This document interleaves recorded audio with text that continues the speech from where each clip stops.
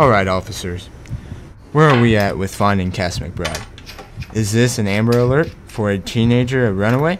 Not a runaway. There's glass on the floor of her bedroom under the window. It looks like maybe she was taken. Most popular kid at school. Nearly everyone loves her. Nearly everyone. So who would grab her? Family? Enemies? I checked out the dad.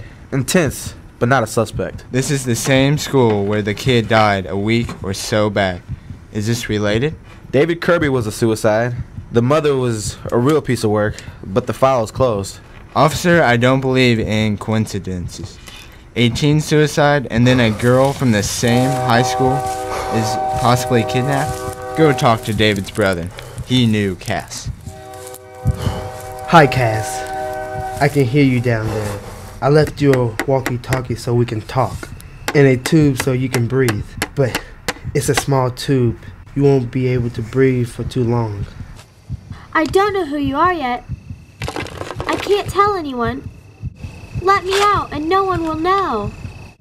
You know who I am. My brother David asked you out on a date. And then he found a note you left a friend. You asked how desperate you would have to be to go out with a bottom feeder like him. He killed himself that afternoon. You're not a nice person. Cass McBride. Your words killed him. And now I've buried you alive. I am killing you. But before you go, I thought we could talk for a while first.